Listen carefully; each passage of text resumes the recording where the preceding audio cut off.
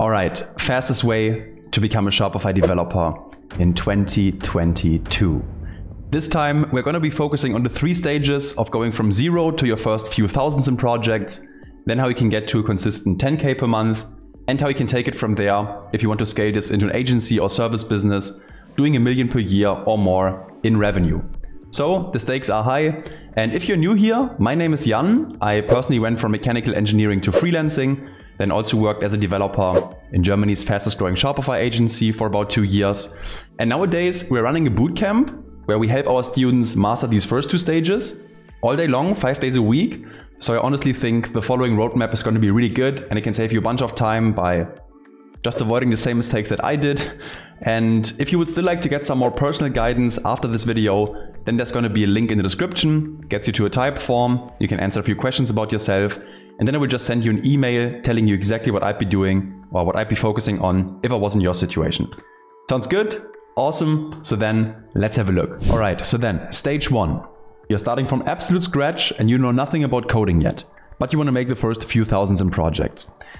The few things I'll be focusing on here would be A, learning the technical basics, and we will go over these here in a second. Then after that, B, immediately start applying for the first simple projects, the projects at your level of comfort, and yes, they exist, just gotta know where to look for them. And then C, you wanna do it fast. Because, yeah, first of all, none of us have unlimited motivation. So the faster you can build up some momentum, get your first results, hear great feedback, see the websites you're building, the better, because it just drastically reduces your chances of quitting. And then, yeah, second, I mean, obviously it's also important to get paid because we all need income to survive. But especially in the beginning, the highest leverage you have, or the most valuable thing you have, really is your time. And the sooner you're able to go full-time in on this, like on your own schedule, doing work you truly enjoy with your undivided attention, that's when your learnings and your income as a developer gets to a much higher level for the very first time. And there's a different important thing on each of the stages, but for the first one, yeah, it's definitely your time and undivided attention. So the faster we get there, the better. Okay, now in terms of the technical skills, my recommendation would be to start with HTML and CSS. And you don't have to be a master with this, but up to a point where you understand how a website is structured. Maybe you can build a small section or a small landing page. You know how to create a layout. You know how to arrange containers. So very foundational things like that. The next thing I would then learn is how to work with a platform.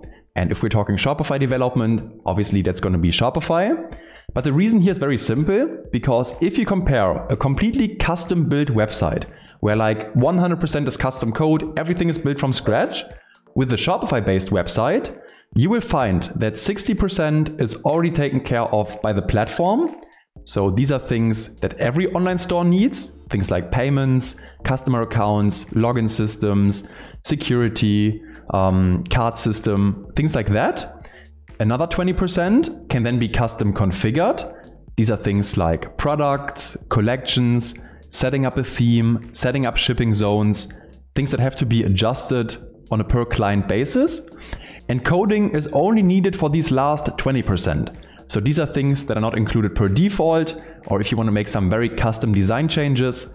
But the main benefit here is that you don't have to learn all of programming at once.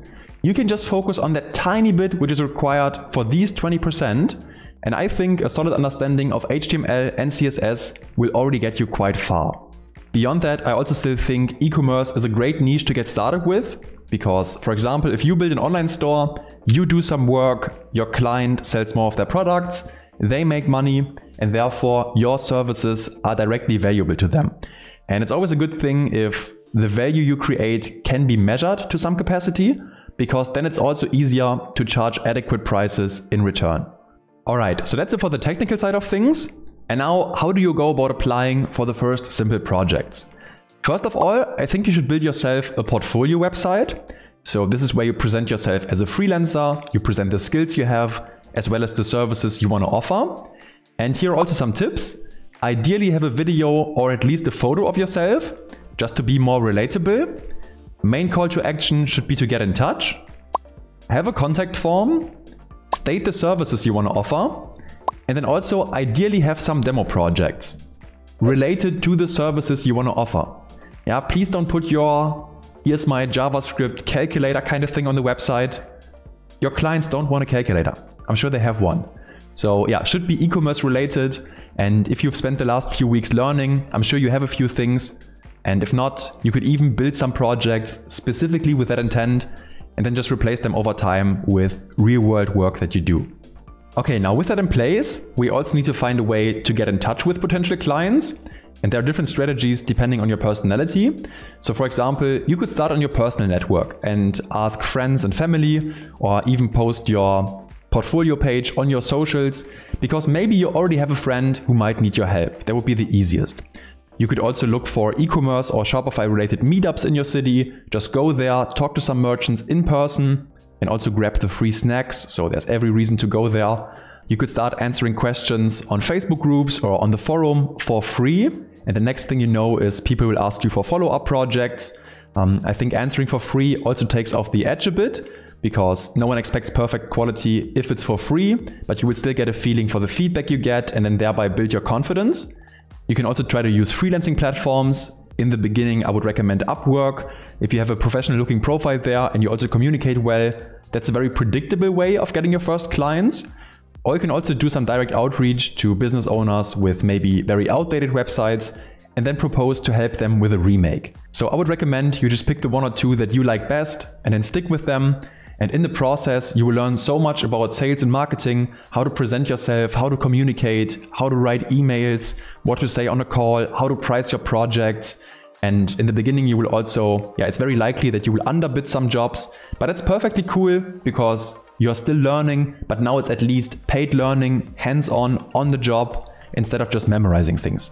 All right, now what I've seen countless of times now is that when people get to the 3K per month mark, they tend to get stuck.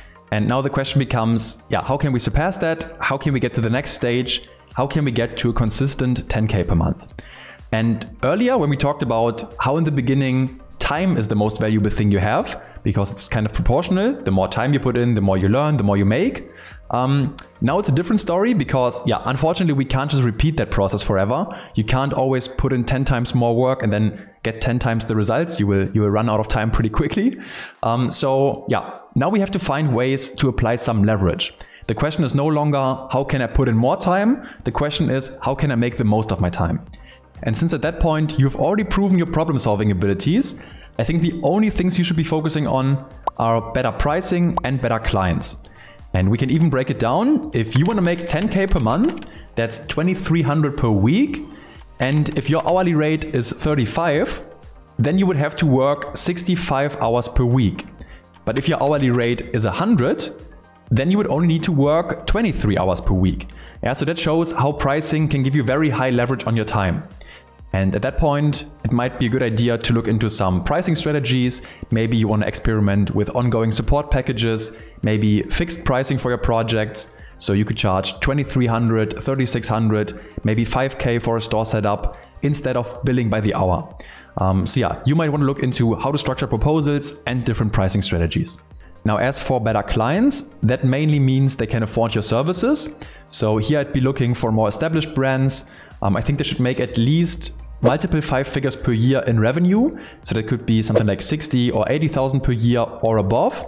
And that's mainly because these companies want to grow, they have some money to invest.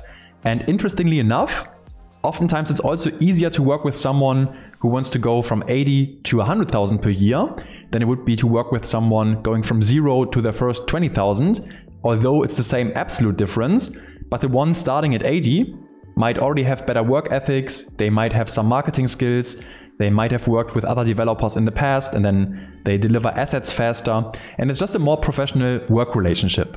And then also given that you've been working for a while now, you should have some reviews, testimonials, case studies, projects, and that will make it way easier to get in touch with these brands now.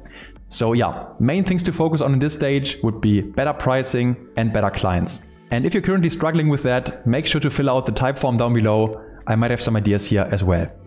All right, now you have access to good clients. Your pricing is great. How do you take it from there and build this into a business doing $1 million per year in revenue? This is where it gets really interesting. And I think in order to make that, 3 different components have to come together. First of all, your offer, then sales and marketing, and some component of fulfillment/customer support. And in terms of your offer, I think now is a good time to specialize, because the easiest way to make $1 million in revenue is not by doing many different things, it's by doing one thing or very few things and then repeating them over and over again. And you can actually calculate how many times you have to do a thing. And that will also back up my point why it's important to specialize in a second. But first, let's have a look at the numbers and break it down. So if you want to make 1 million in total sales and you have an offer that's worth 100,000, you would only need to sell this to 10 people. If you have an offer worth 10,000, then you would need to sell this to 100 people. If you have one that's worth 5K, it would be 200 people. If it would be 2K, it would be 500 people. If it would be 1,000, then you would need to sell this to 1,000 customers. And if you have a very low ticket offer, maybe something like 50 bucks, then you would need to have 20,000 customers per year.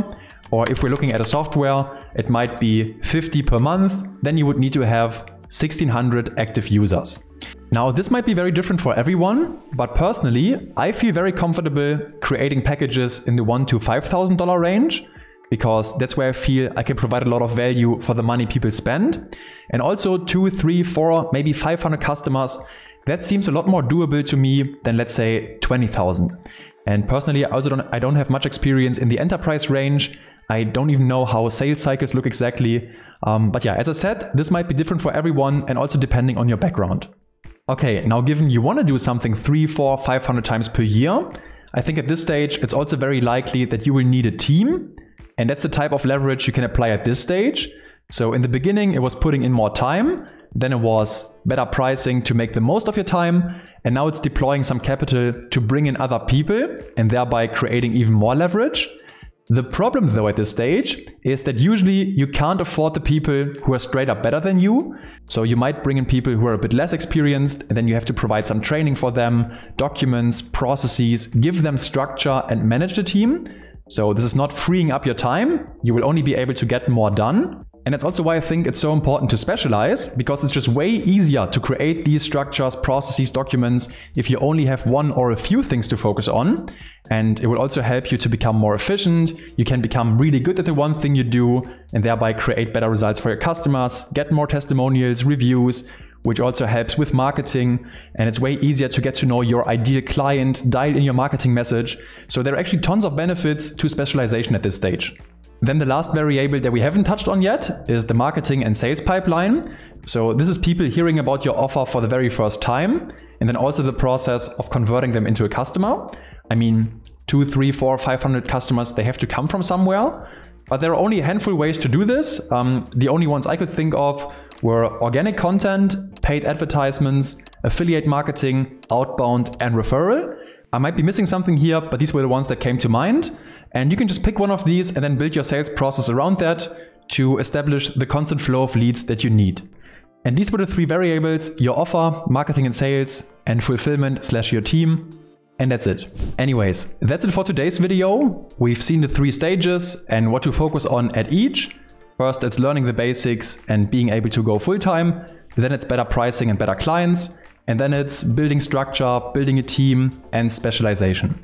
I really hope you can use this roadmap and actually spend a lot of time thinking about these things. And as I said, if you need help, check out the Typeform link in the description. Advice is always going to be for free, and we only sell the implementation. That is, if you need help with putting things into action or want more personal guidance. And yeah, really hope you find some value in that. Have an amazing rest of your day. I'm going to catch you in the next one. Peace.